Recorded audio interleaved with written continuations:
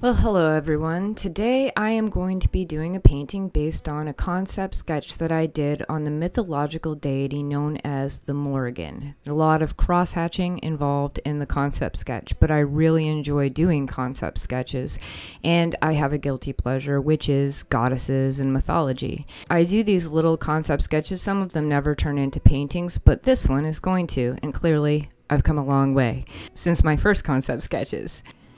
Once I have my concept sketch down, I'm able to scan it into my computer and then print it out onto the scale that I want it to be, and then I can just transfer it with some transfer paper directly onto my canvas to get my line drawing. And if you'd like to see a video on how I create my illustrative concept sketches and how I scan it in and how I change the size of it, please let me know in the comments and I will do a video on that. I use Illustrator pens, graphite pencil, mainly to create my little mock-ups or my concept sketches, and I also will use references, sometimes taking pictures of my own body in order to get hands or, different parts of the body, anatomical structures and whatnot. So once I get the sketch onto the canvas, then I start in with golden open acrylics, and this was actually an experiment that I wanted to try in order to do an acrylic underpainting, because golden open acrylics actually perform more like oils, but they're kind of more transparent than high viscosity acrylics. So you get this really cool transparency that you don't get with some acrylics, and this blendability that you don't get with regular acrylics.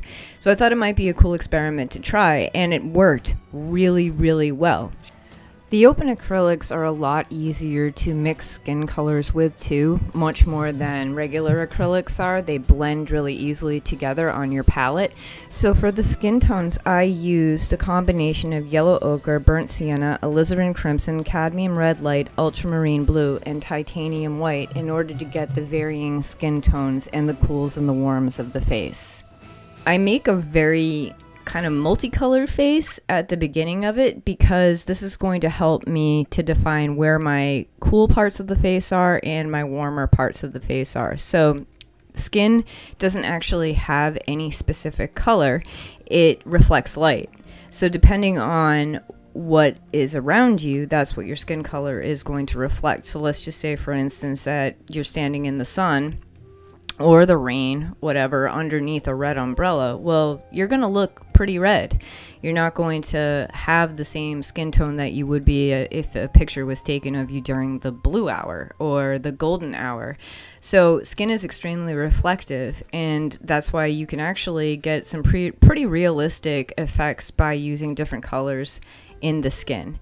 And with the underpainting, I wanted to utilize a lot of different colors with the skin tones, because when the oil paint goes on, then I can actually boost the realism, but some of the transparency of the oil paint will allow for the colors of the underpainting to show through. And so you'll get this more realistic looking face because of all of the different colors. It actually makes it look more realistic and less flat, the more colors that you put into the skin, which is pretty cool.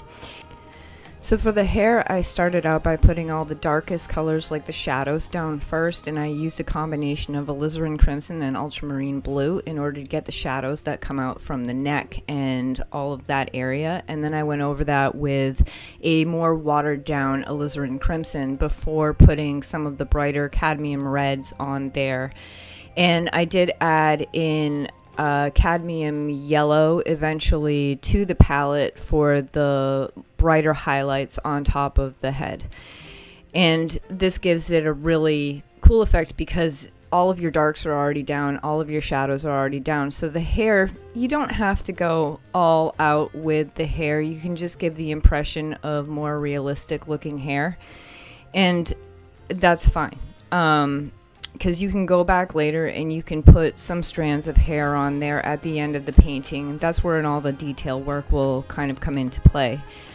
I kind of regretted having this pattern on the dress because it was kind of a pain when it came right down to it, but it really kind of added to this vibe of her being the Celtic warrior queen. So, and I will talk a little bit about the Morrigan in general in a second, but I did want her to have kind of this Wednesday vibe with red hair. And so my concept drawing, I was thinking a lot about Wednesday, the show, the Netflix show from, Wednesday, the Addams Family, and her gaze and how she kind of just stood there and had this like blank stare but a slight smile or a smirk going on. So let's get into what the Morrigan is. And the Morrigan is the Celtic goddess of war. However, she's not only one goddess called Morrigan, but also a trinity of sisters known as the Morrigan. They were shapeshifters who controlled life and death, as well as the three aspects of war: fear, fate, and havoc. And they would often take the shape of crows and fly over the battlefield, and were considered to be an omen of death because they decided who lived and who died. So one of the reasons why I decided to make the wings, because the Morrigan is a shapeshifter and shapeshifts into crows, I decided to make the wings like full-blown crows, was to represent the other two sisters. So, and they have, there are a lot of names that are actually associated with the three sisters. They're all very Gaelic and difficult for me to pronounce because the spelling of the words has that Gaelic spelling. So the pronunciation of the letters is totally different, and I'm not going to name them, but there are a lot of different names that are associated with the Sisters of the Morrigan. But I thought that was kind of cool. But Morrigan actually means Phantom Queen or Great Queen, and depending on the translation that you go with. And in some stories, she's one goddess of war, and she can shapeshift into many animals, as well as a beautiful woman and an old hag. And it's sort of confusing, but I think it just kind of adds to the mysterious nature of the Morrigan in general, because there are so many different stories and they were handed down orally, which is probably why you have two different versions of the Morrigan being three sisters and the Morrigan being one goddess.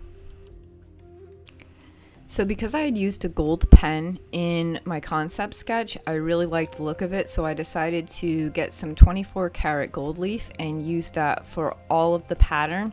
And I even included it on the wings because I thought it would kind of complement the center of the painting having the gold as well. So the gold leaf, I waited a day for the whole entire painting to make sure that it was completely dry before adding my gilding adhesive, and painstakingly painting it on all the patterns and then certain parts of the wings. And I think it added to the whole effect and kind of gave her more of that royal Phantom Queen kind of look. And I wanted all three of the creatures to have the gold leaf on them because, like I said before, they're representing the two sisters as well. So moving on to the oil paint part, I'm going to mainly use a lot of glazes at first and kind of get some of the places that are darker, because as the golden open acrylics dry, they do change color a little bit, so the parts that were a lot darker are no longer as dark, which is kind of weird for acrylics because they usually dry darker.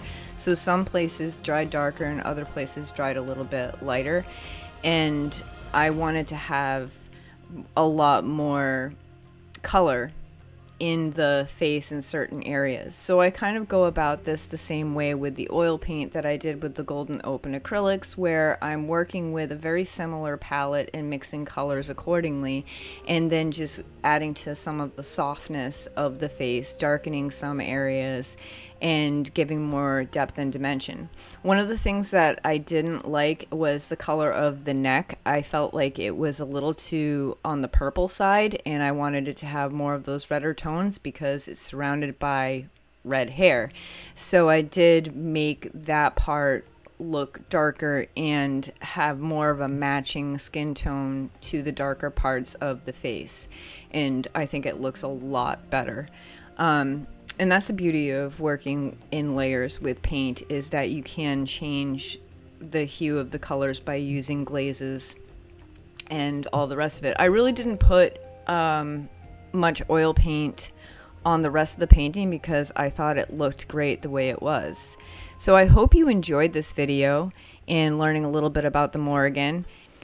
And I will see you next time. And feel free to leave any questions in the comment section. All right, I love you guys. Bye.